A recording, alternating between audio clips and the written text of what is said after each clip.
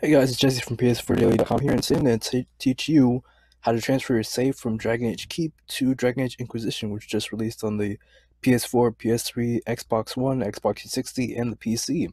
So basically, Dragon Age Keep is a web browser game that you can play in your favorite web browser, and that'll allow you to transfer your save state from Dragon Age Keep over to the Dragon Age Origin, so to replace the default world state in that game.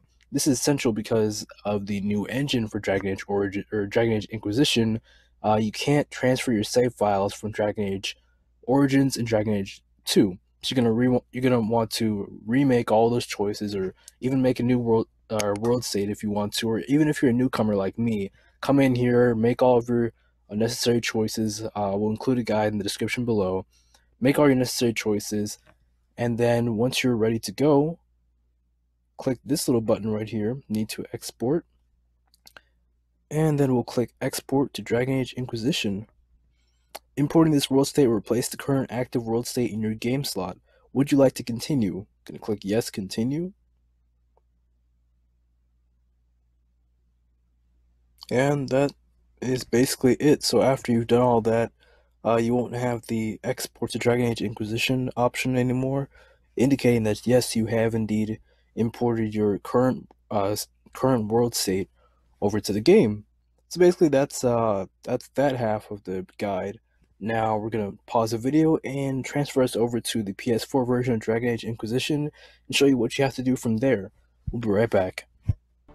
Alright guys, and we're back, and so here is the second part. We've entered Dragon Age or Dragon Age Inquisition on the PS4, and so we're gonna click on the options button, and I made just a little bit more complicated than it needs to be, just because I have actually this is my first time playing it. But first I went down to options and extras to see if the option to import your save data was actually in there somewhere, and it wasn't. Surprisingly enough, it's you can find it when you start up the new game. It's really simple, and you don't even have to choose a save state or anything like that. It just straight up ask you, okay, do you want to import your save data?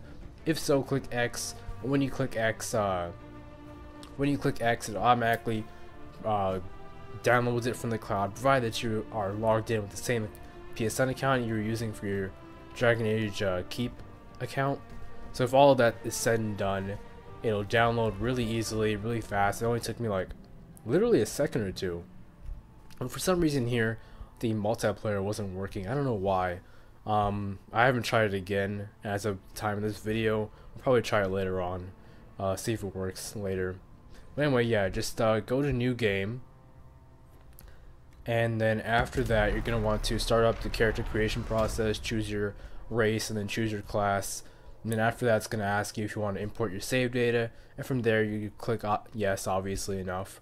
And then after that, you're done. All of your choices from Dragon Age Keep should automatically meld into this new world, this custom world that you've created.